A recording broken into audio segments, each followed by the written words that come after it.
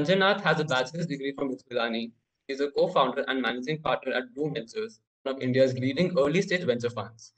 Bloom focuses on seed to pre-Series A stages of funding and has made over 100 investments across its 10-year history across multiple funds.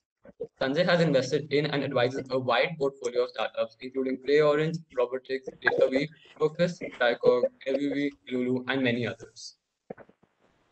All right. Thanks, all of you, for joining us today. It's really an honor to host you all. Thanks for inviting us. Hello, everyone. Hey, guys. Always nice to meet fellow BITSians.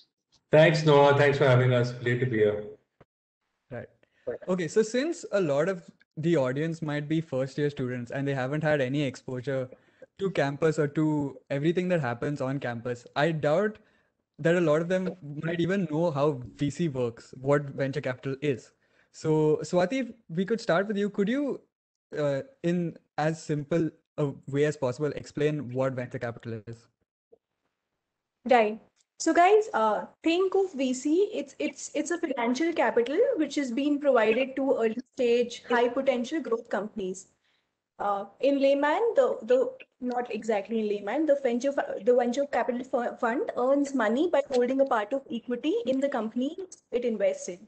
So compared to angel investors, VC comprises of more professionals who would help you in much more than providing capital, be it access to its networks, strategy planning, hiring, helping with future fundraise, or simply providing a channel to hear you out. Because mind you, being a founder can be lonely sometimes. So investors to the fund, as we call them LPs, limited partners, are typically HNIs or large institutions such as pension funds, financial firms, insurance companies who put in a small percentage of their total investable dollars and typically expect about a return of upwards of 40% per year over the lifetime of the fund. Exits to a fund makes money when a portfolio makes an exit, and exits are typically via an M&A route, an IPO, secondary sale to late stage VCs or PEs, promoter buybacks. I would say timing is everything to a VC, both from an investment and exit perspective, and the par law rules. So less than 20% of the portfolio will make more than 80% of the returns for a fund. So this is in a nutshell how a VC works, but happy to answer questions. All right. Nilesh, you don't run a fund, it's venture debt, right? One of India's biggest venture debt funds. So could you explain what venture debt is and how it is different? Sure. We are as much a venture capital firm as any other. We just provide alternate capital that is scarcely available in the country. So venture debt is just another form of capital. It's structured differently. It is capital that is returnable, and the skills and assessment that we do when we make venture debt investments is same as venture capital. Swati just talked about exits and how venture capital firms make money. We recently launched our late stage secondaries fund. That's a $200 million fund. And so, that's another form of capital that is scarcely available in this country. If you understand, India's venture capital ecosystem is about 16, 17 years old, and it's an evolving ecosystem. And so, different forms of capital are still emerging at scale. Venture debt was something that we started 6 years ago, and today it is reasonably well recognized, and there are a few other venture debt players who've come in. So that's a capital, type of capital that is now becoming more and more available to startups. Equally, what we are trying to do now is pioneering the late stage secondaries, which is again the first of its kind, in the country, and hopefully, that form of capital also will be made available in larger quantities and serve the ecosystem, because you need everything at every stage. Yeah. Otherwise, the whole ecosystem is inefficient.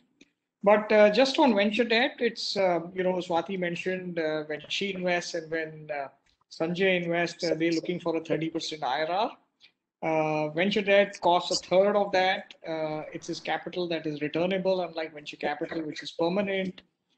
Venture debt is non-dilutive. Venture debt is best used for financing working capital, capex, acquisitions, and things like that. So it just is complementary to venture capital, and any startup that is looking to build a business should always consider the capital structure to be a combination of venture capital and venture debt. Yeah, that helps in lesser founder dilution. It helps improve IRR for all the shareholders, including the VCs. But equally,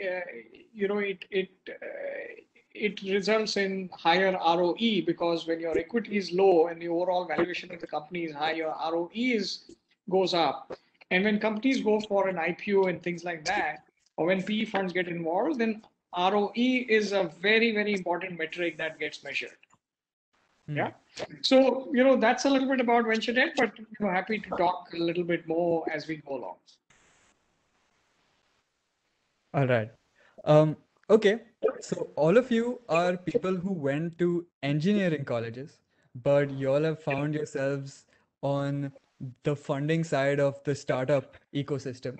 So what was your journey like to getting in the world of venture funding? Sanjay, so we'll start with you.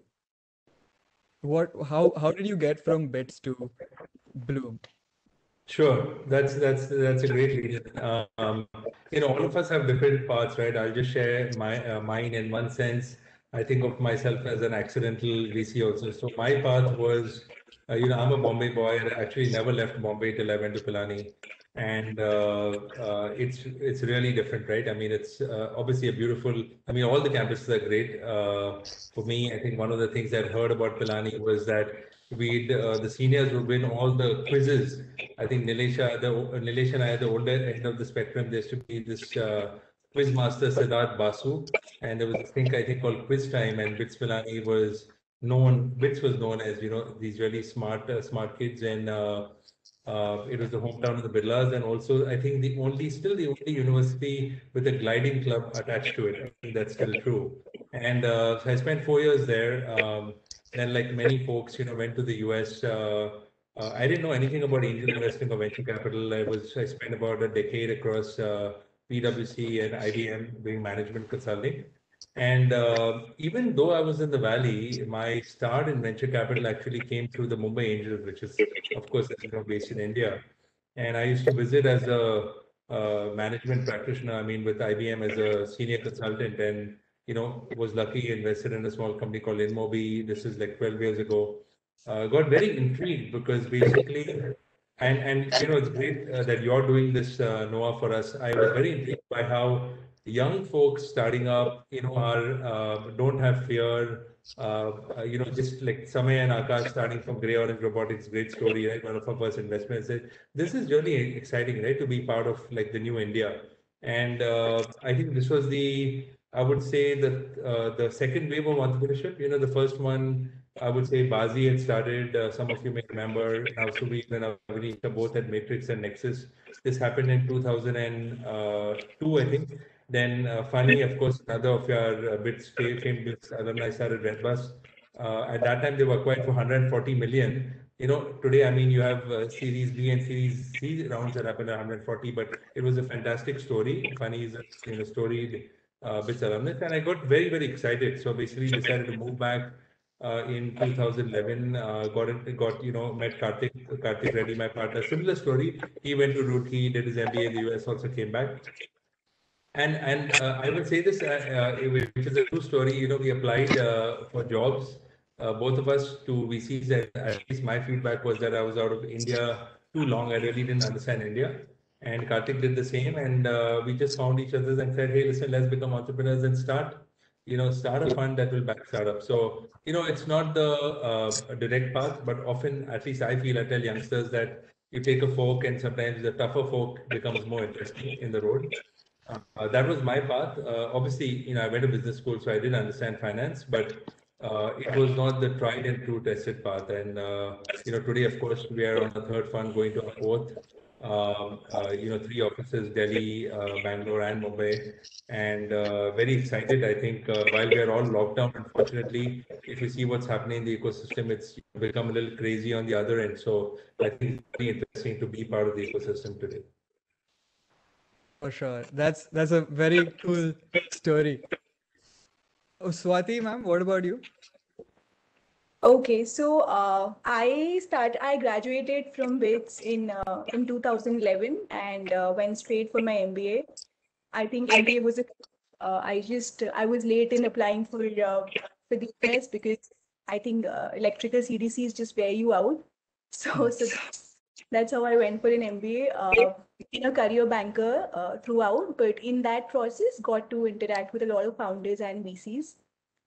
For me, the decision to move to a VC was more from a learnings aspect because financial markets will allow you some degree of understanding of businesses, but VC allows you in-depth, day-to-day understanding the highlights and struggles of a business. So I think that's the aspect that attracted me most to a VC. And incidentally, the move was also facilitated by a Bitsian Hari Menon of Big Basket. So yeah, Okay, that's my VC story so far. that's great. Nilesh, sir? I've had a very interesting journey to this point.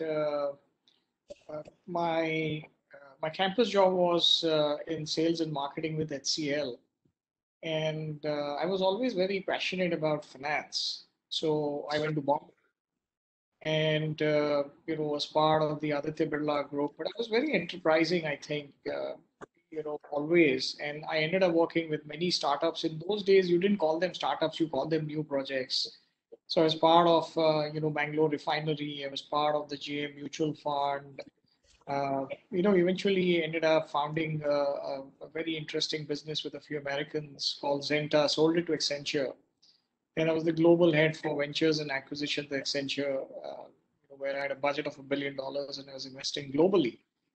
Some in cutting edge technology, for Accenture, and some in minority investments and JVs and so on and so forth.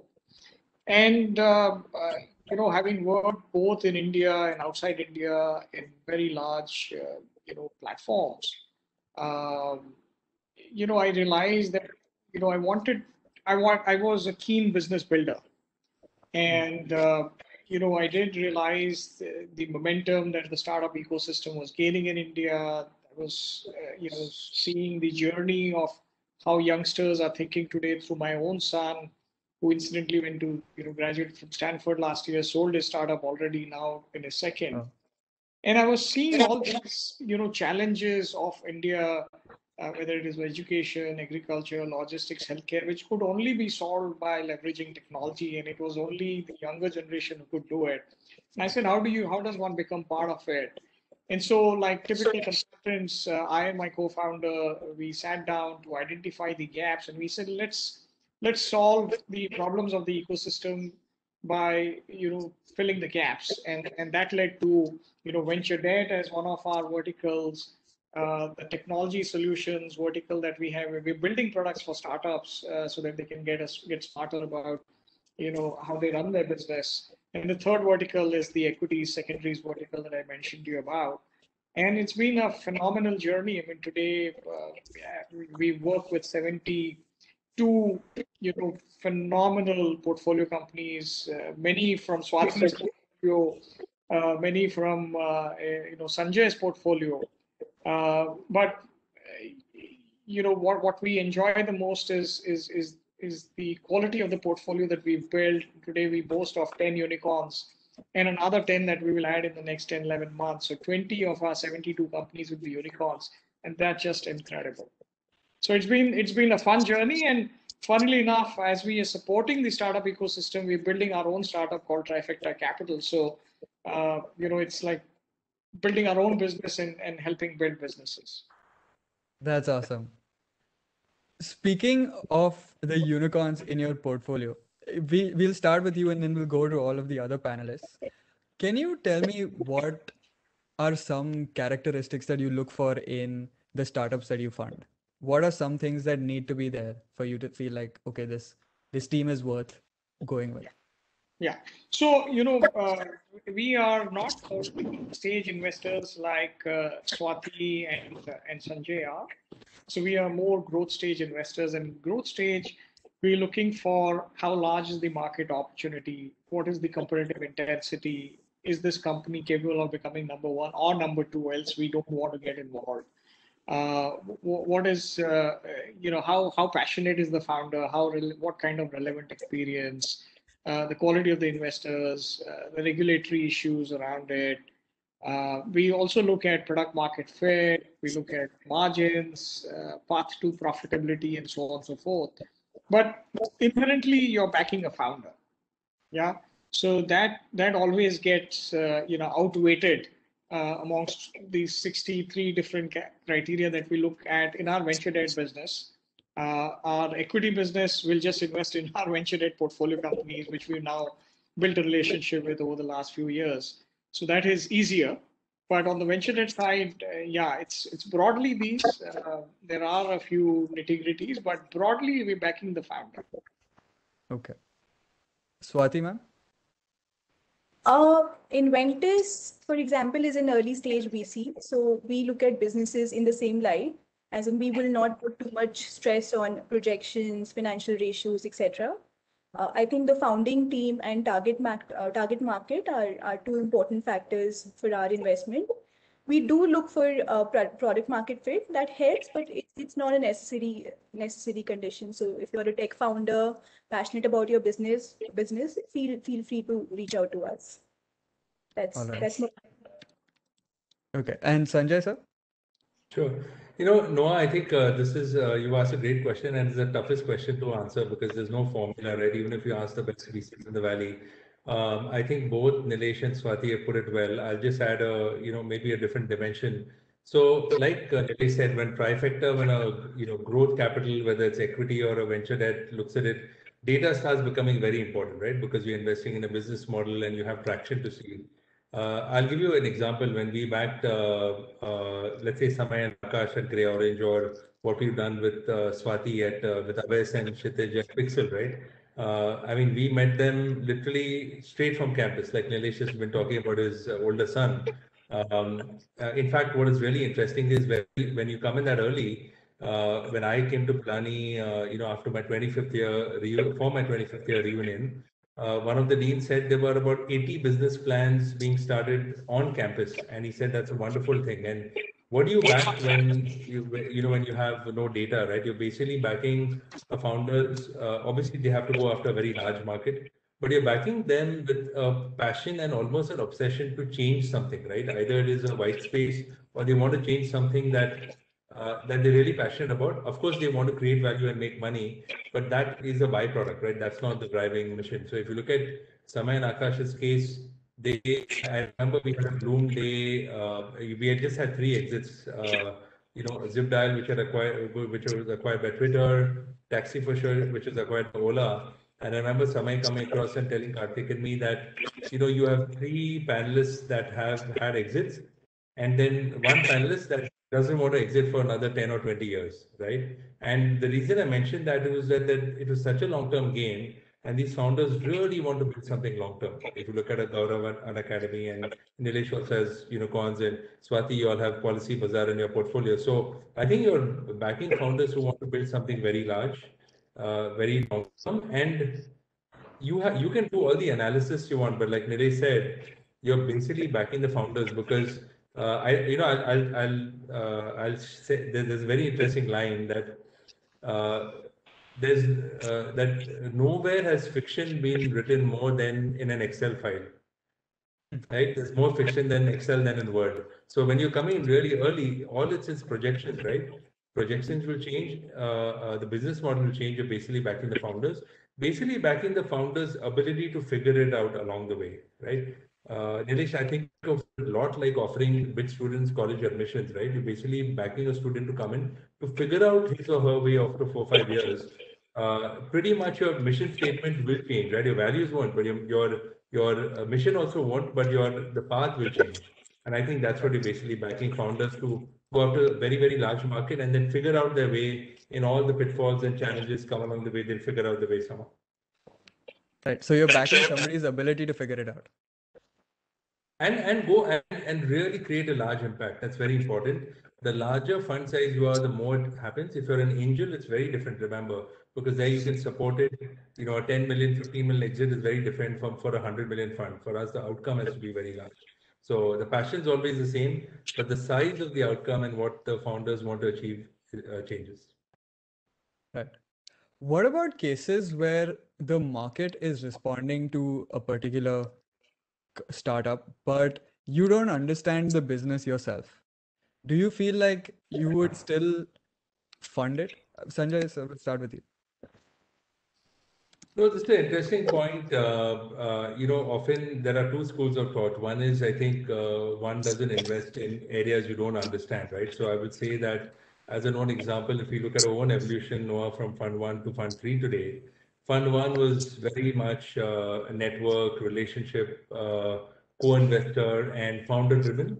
I think we've become far more thesis-driven. Like I'll give you an example. We invested in Pixel, where Inventus is also there, big juniors. I know Aves and Kshitij are quite well known on campus.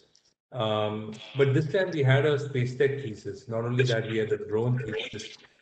We had obviously a SaaS thesis, right? And all those things came together. So I think we got much smarter at that thesis. If you had asked us to invest in Pixel 5, 10 years ago, it'd be very different, right? Because we didn't understand it. And I think usually it's good to definitely understand the space you're going, because when things are going well, you really don't need that thesis. But when things are not, then you really have to dig back and go back to those IC memos and what are the risks, right? Did you think about them? There are always risks, but did you think about how the founders will react to the risk, like we talked about? But I'll say an interesting wrinkle is sometimes new investors have, like new founders, have a big advantage because as you get older, you also get more jaded, right? Because let's say you tried it before and somebody didn't, you start thinking about what if it goes wrong, and we have to also think about what if it goes right, right? And sometimes if you're a new investor, experience is great, but bad experiences can also make you jaded. Whereas if you're young, you're unafraid and you will make mistakes, but you don't have that baggage to deal with, right? So it's always a balance. All right. Swati ma'am, do you have a different answer to the same question? No, I do agree to Sanjay's point that there are two schools of thoughts here. I would just put in our perspective. So at Inventus, it's more like, uh, when we think about investments, we would think about reaching out to all our networks, doing that research, going through that literature to understand fully about the problem that the entrepreneur is trying to solve. Think about how the solution pans out, and but it's more than just capital that we want to be able to provide to entrepreneurs. So typically, if we see that something which is not it's not, we're not convinced about the whole thing, we would just humbly pass it, we acknowledge it and pass it. It's because our aim is to add value to the portfolio much more than funding, and we feel if we can't do it, we'll let somebody else do it. So that's how we approach this at Inventus. Okay. Nilesh sir? I just call Swati and Sanjay because they do all this hard work. But I think the fundamental rule in investing is, if you don't understand the business, you shouldn't be investing in it. Yeah. And there are a lot of times, so at Trifecta, we have an incredible team. Almost everybody is either a venture capitalist or an entrepreneur. And there have been times when I don't understand a business and I will, just gently pass it to, a colleague of mine who may be better positioned to understand the business. And, since we have the kind of people we have, we can have, very interesting conversations. We have deep networks. We can reach out to them, and we try hard to understand the business. And sometimes, even then, we probably are not able to. But the good news is that by the time a business, is ready for us, it's kind of evolved. It's already 3 to 5 years old. So I would guess, stargazing is what Sanjay and Swati do a better job of than us. Right. Okay. Are there any particular sectors or technologies that any of you are specifically excited about for the next 5 to 10 years? Nilesh sir, we'll start with you. Listen, that's VC comes in waves. Yeah, so you had a wave of on demand, you had a wave of grocery, you had a wave of horizontal, vertical. Then you had edtech, then you had agtech. So VC always, sorry, happens in waves.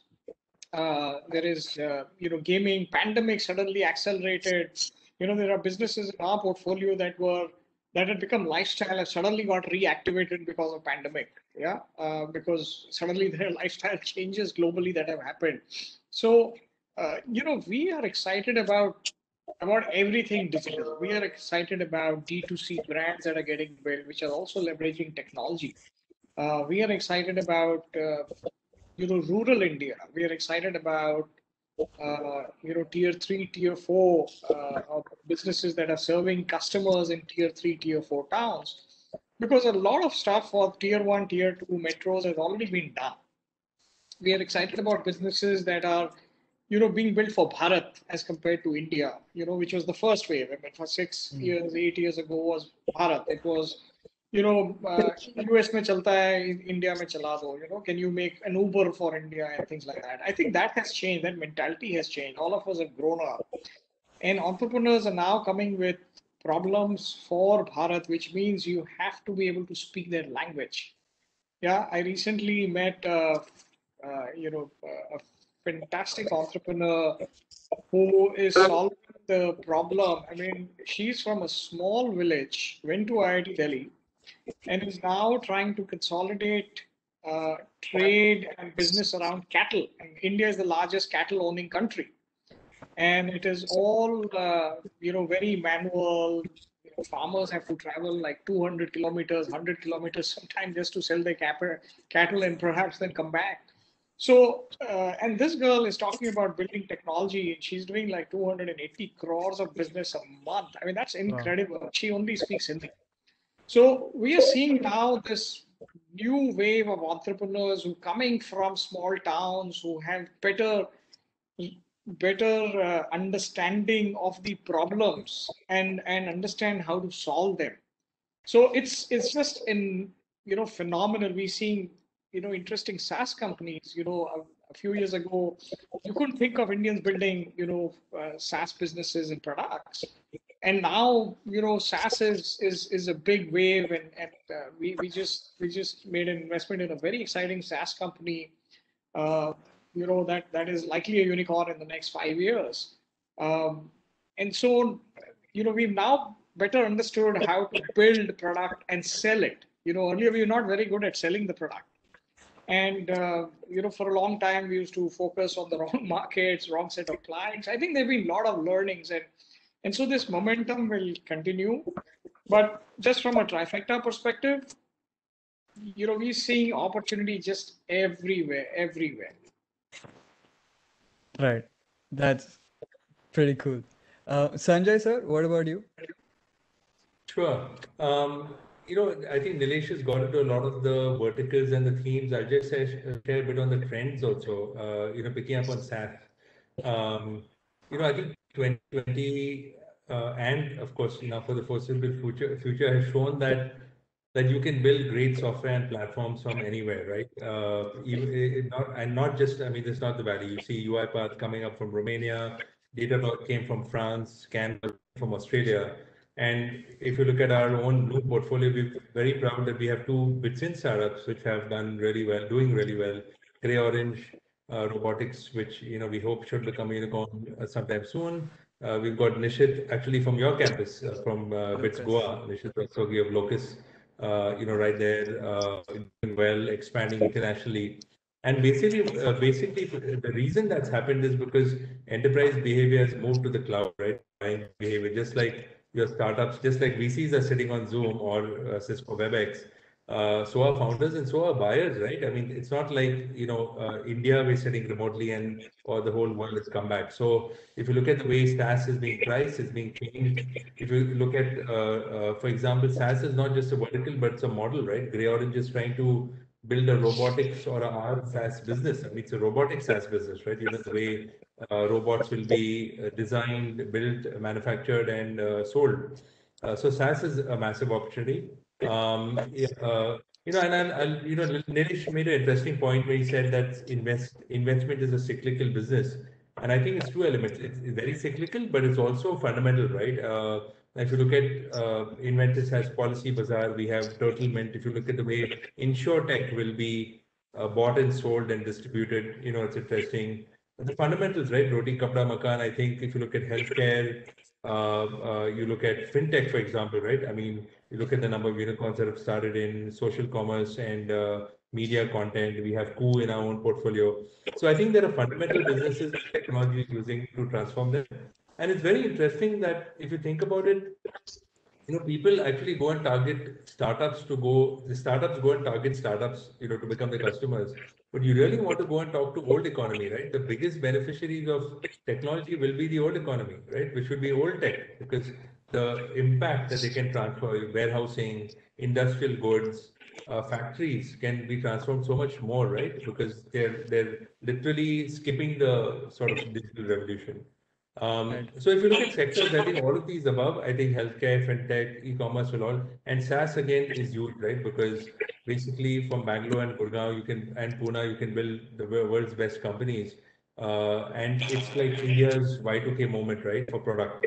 So I will also say healthcare. I mean, if the next decade, if you look at, I mean, vaccines and healthcare, both on the consumer side, you look at Farm Easy today is, going to take off. And Innovator in the US has become like a SaaS unicorn. So healthcare, biotech will also be very, very interesting sectors. All right. Swati, ma'am? So, I mean, I'll try to answer this question a little differently. I mean, at Okay. Inventus, we got sectors. So, like I mentioned earlier, any tech founder is welcome to pitch to us. I think Nilesh and Sanjay did speak about the themes and trends. So, I'll speak about what excites me in particular. So, I think the areas where I'm looking for are fintech, credit, given the unorganized nature and the low credit penetration in India too and below. Insurance, especially on the facilitating the claim side, because it's still a pain point to many users. Women's health, a theme which is not garnered the required attention so far, but it's picking up fast as more and more women enter workforce. So these are two or three things that I would like to see and I'm particularly excited about. All right. Ma'am, you spoke a little bit earlier about how y'all don't just offer funding, but y'all also offer mentorship to the startups in your portfolio. So, could you talk a little bit about how young first-time founders should go about trying to find good mentorship for themselves? Right. So I think the this is the old mantra around it, reach out. A lot of us are inhibited, or that shyness comes from what if I hear a no? But I would say until you ask, you'll never know. Go for it. Seek out people in your interest areas. More often than not, you'll hear a yes. Reach out to people, like, I mean, if, for example, if you think I can help in any way, please reach out to me and we'll be able to tell you in your domain whatever we know out of our experience. So that will be my advice to young entrepreneurs out there.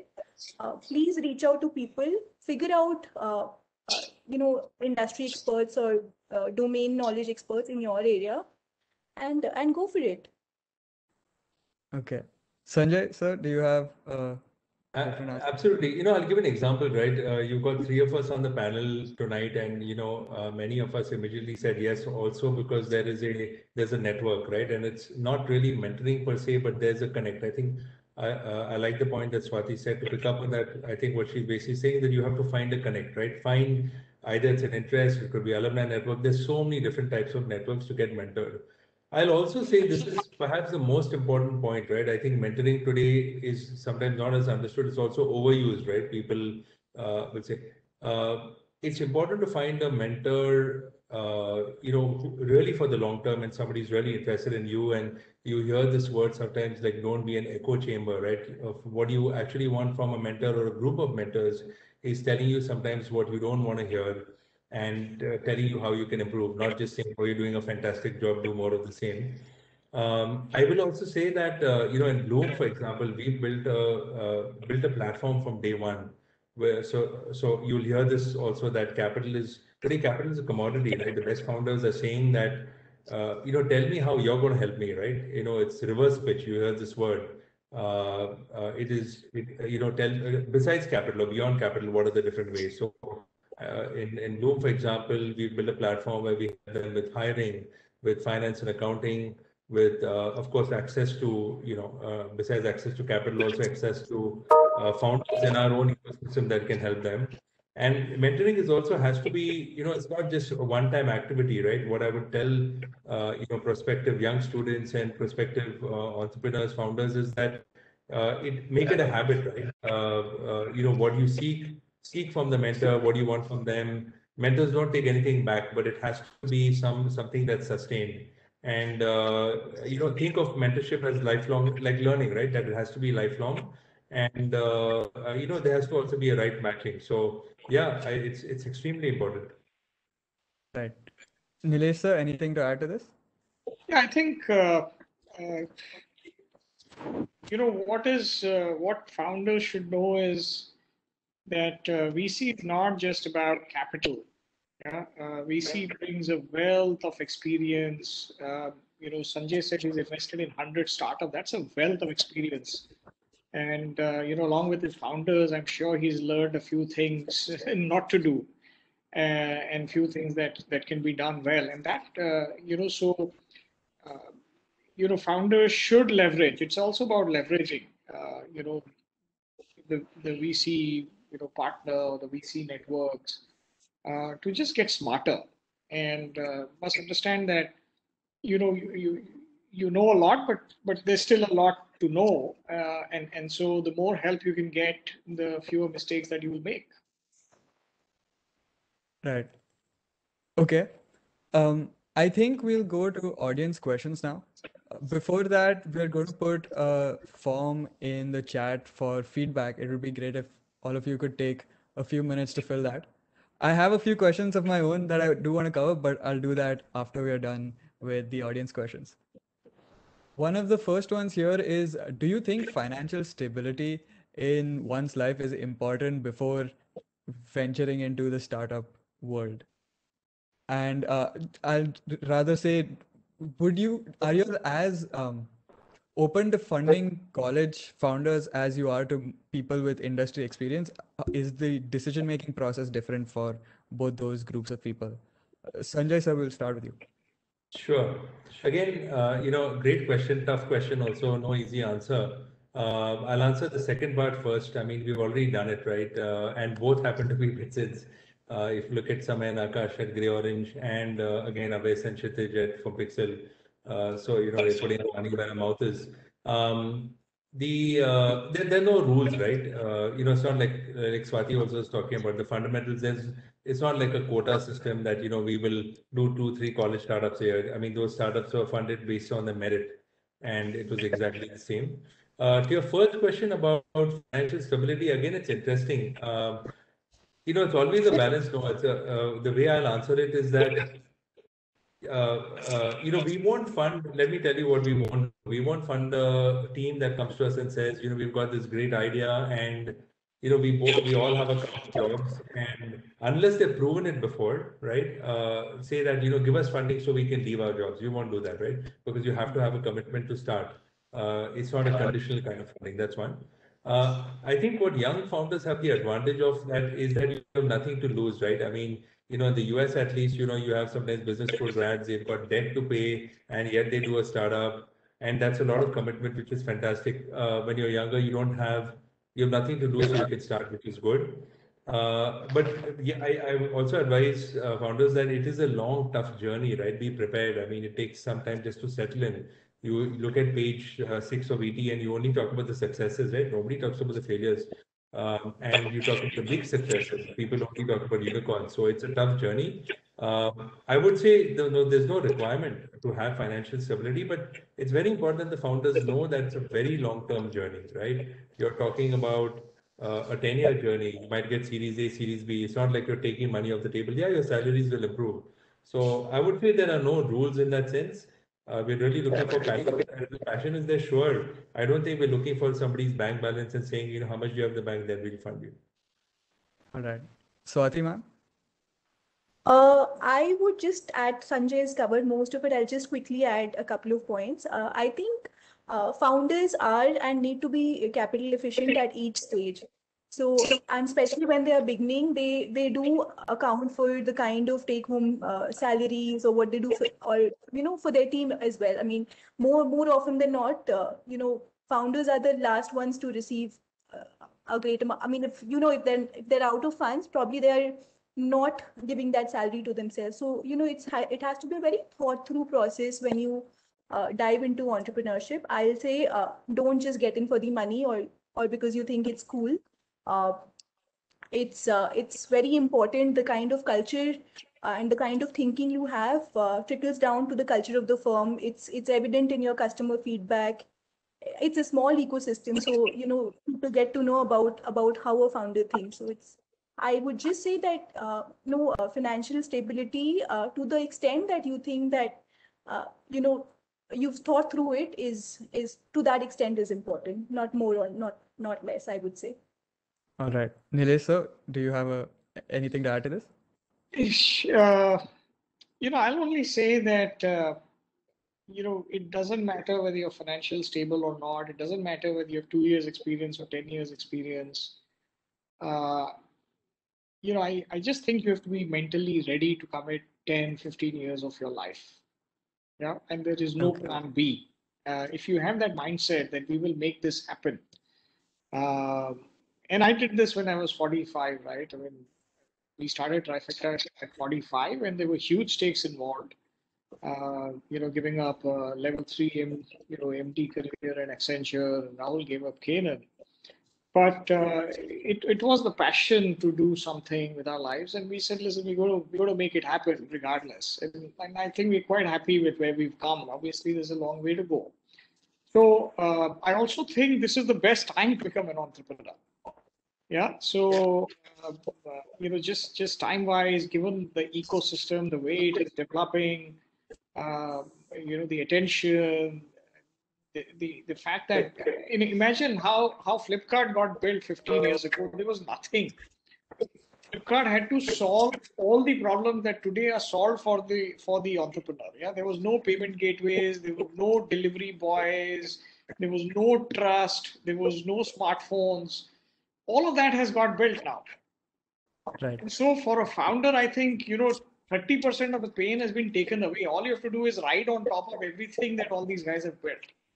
So and the kind of support, the capital that is available, we've all grown, Sanjay, we've all grown in the ecosystem. So we're far more wise than we were, many years ago. So I think this is just an incredible time. But people have to know that this is a long and winding road, and it can get very lonely. And you have to be prepared for the next 10, 15 years to give up everything. And if you have that resolve, hopefully good will happen. Right. All right. From the form we floated earlier, this is one question that came in for Sanjay sir. Suppose a SaaS-based startup has launched an MVP and has a few organic users, say about 50. What metrics will you look into if they approach you for seed funding or Series A? Or do you look at anything other than the same metrics? Great question again. No, I think that answer has changed also in the last 5 years because earlier we didn't have as much, we didn't have the Freshworks and the others that were growing themselves. Now we're seeing a lot of these startups come out from some of these companies. And you have a lot of successful tech IPOs, and M&A is also increasing, right, in the US. So there's much more maturity. So I would say that couple of things, right? In no particular order. I think retention and churn is important, right? Of those 50 customers, how many are staying? Obviously, growth is the most important. Have those 50 stayed? I mean, did they grow from 5 to 10 to 25 to 50? I think growth rate is important. What they call in the US net dollar retention, again, retention and churn is important. Also revenue concentration. Now it's very early, right? So are these paid? Are these pilots? If there's a certain ACV, average customer value, have you maxed it out, or how much is that going to change? So basically, I think growth metrics, but around that, is one vertical, different verticals. I will say that it also comes back to the founding team, right? I mean, if it's a great team, then the metrics become less important. But if it's an unknown team, then you really want to find out. Then obviously, the competitive landscape. If you look at areas that are pretty, I mean, we have this joke that everybody wants to do an edtech startup, and every VC wants to start up their own edtech fund, right? Just to fund edtech. So SaaS is also seeing a lot of the same. So SaaS has also become commoditized because it's, in one sense, it's a business model. Everything can be SaaS, right? Class Plus, which is edtech company, is also a SaaS company. Fintech companies also B2B are SaaS companies today. So I think it depends on what the competitive landscape also is, but it's certainly very attractive. And of course, growth is very important, and retention. Right. Swati ma'am, this one was for you. How do you keep a check on the level of involvement you need to have with a portfolio company? I would say if it's a very early stage company, we tend to get involved a lot because the founder is, and especially if it's a new first time founder, they would need a lot of help with, we help them with our networks, we help them uh, with contacts to sell the product. We would also help them in their strategy planning, budgeting, etc. I mean, like I mentioned, even if they want to raise their next round. So for very, very early stage founders, the involvement is more than what a Series A, Series B founder would have. Series B typically, Series A founders also tend to have a lot of involvement. But I think this is mostly dependent on the team and the product, and it's solely we don't overimpose ourselves. We pitch in and put forward uh, our time and our resources as and when to what the founder would actually be in need of. So that's how this is structured. There's no right answer to it, but we're always usually there for them whenever they need us, even if it means a late night call to speak about कि आज का दिन कैसा गया. So that's how this is structured. Right. Nilesh sir, if you could take this one. For folks who are interested in joining VC firms, would you recommend having work experience and then joining a VC, or starting early as an analyst or an associate? How does one enter the VC space? Yeah, sure. So, every good VC firm takes in analysts, and analysts are typically undergrads. Um, and that's a great way to feel the firm. You don't get to write checks. You don't necessarily get to always work on deals, but you are part of that ecosystem. You get to feel, what is happening around you. And so I would generally encourage, people should definitely look out for analyst positions. Most VC firms will take in investment professionals post an MBA, and a lot of analysts would then quit after 2 years, go do an MBA, and may come back and join or look out. Jobs are not easy to get, so one should generally be mindful of that. But as an ecosystem, we are growing. Uh, you know, Maybe we're now doing almost $1 billion with all these strategic investments, things like that. This could become 10, $20 billion a year kind of a market. So the ecosystem is growing very fast. So if there were 5 jobs created last year, there'll probably be 20 jobs in the coming years. So I would encourage anybody who's passionate about investing should definitely go seek out analyst roles. Right. Okay. We're running. Noah, Yeah, sure, sure. sorry. No, no, very quickly, I also just want to briefly add to that. It depends, varies from fund to fund, from firm to firm. And another interesting part is, if you go and work for a startup, that is also an interesting way, right? Because if you look at it, many folks who come to VC have typically just investment experience. And if you have a balance, I'm thinking from Bloom, somebody went and spent a year or two at a startup, the way they interact with the founder also will be very different, right? They may not have the analytical ability, but they will have the practical on the ground. So I think that's also an interesting way. No, that's a great point. And we do have, at least 4 of our employees are entrepreneurs turned investors. So yeah, thanks for clarifying that, Sanjay. Right.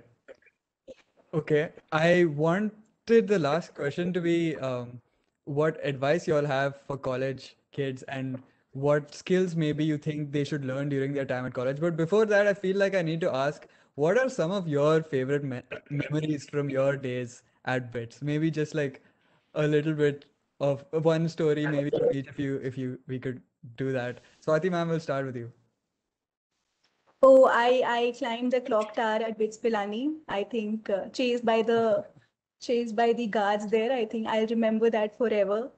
But I think what I miss about BITS is the SAM charts at Reddy's. You don't find them here. You don't find them anywhere. Uh, the Lacha sessions, which was I think, and the attendance system. You can choose to go in, choose to get out, choose your classes, not go at 8 a.m. Those are things which you miss in life. I think that's what I cherish about BITS most.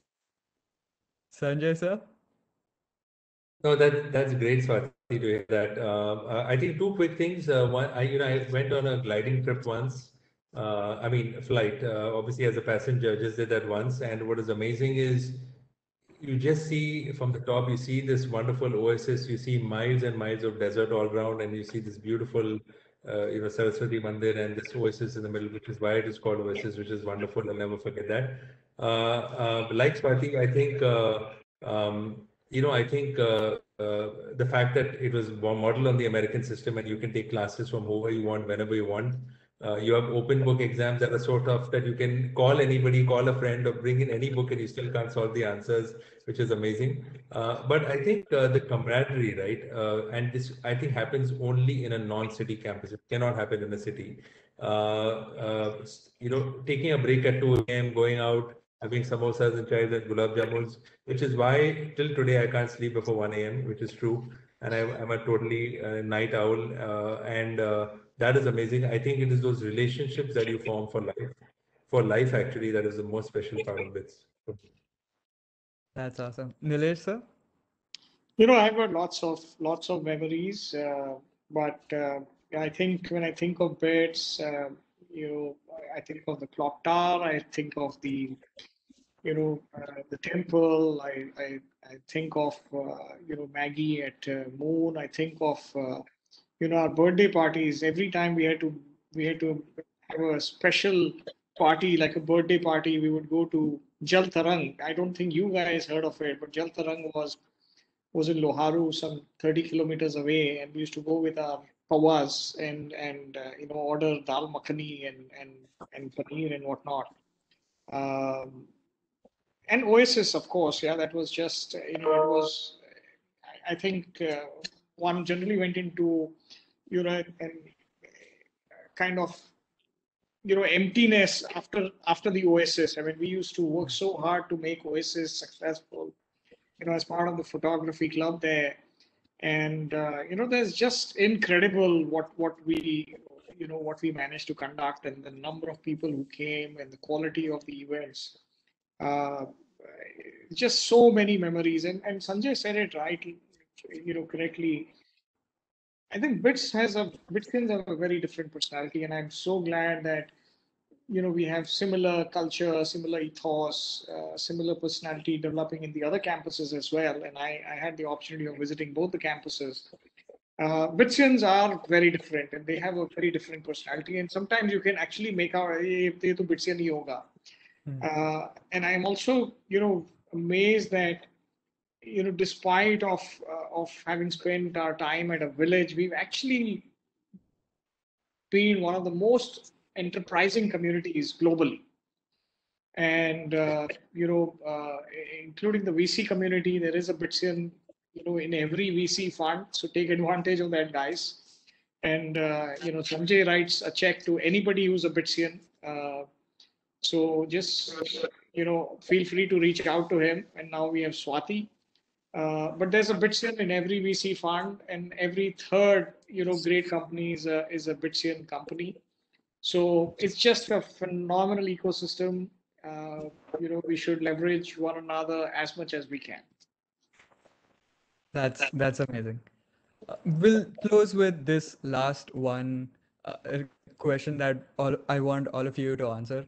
What do you think are some skills that people or some traits that people should develop while they are in college? And what advice do you have for students in BITS right now? Nilesh, I will start with you. Boss, I actually don't have any advice. I just, I told my son this, and I tell everybody, just have fun. Yeah, don't take academics too seriously. Just have fun, build friendships, which will last forever. I still go for my morning walks with my closest friends from BITS, 30 years later. So just have a lot of fun. There is so much outside of academics that happens in BITS. Try to be part of that. Try to learn from, fellow students who all come with incredible talent, incredible, culture, incredible passion. So, just soak in all of that. I've never seen an engineer fail. So, grades don't matter so much. Unless of course you want to get into a McKinsey or something, it's all fine. At least Sanjay and I were not 9 pointers. We've done okay. Yeah, that's great. It's so sad that there's a whole batch of people that have no context for what it really means to be Bitsian. The current first year batch, they haven't been to campus at all. So, Swati Yeah, ma'am, which is sad, but yeah, hopefully they'll get to see 3 years. yeah. Swati ma'am, what about you? I would say it's indeed the golden periods of your life. I mean, cherish every bit of it. It's not as light out of campus. So, it's like I mentioned, allows you a lot of flexibility to choose your courses, your career paths. Go ahead, try out different things to find your North Star. I've particularly found the alumni networks very, very useful. So feel free to reach out, network as much with your friends. These are you are in an elite company. I mean, you've struggled hard to be where you are. So these are guys who 5 years, 10 years down the line would be leading institutions in their respective fields. So stay in touch. Try to know as many people in the campus as you can, That's great. and yeah, make great friends. Yeah. Sanjay, sir? Sure, Noah. So, because this is the BITS family, sort of share. I'm going through that myself. Where my son is headed to college this fall. Nilesh's older son's already graduated from college and doing a couple of startups. So I've seen that. What I would say is that your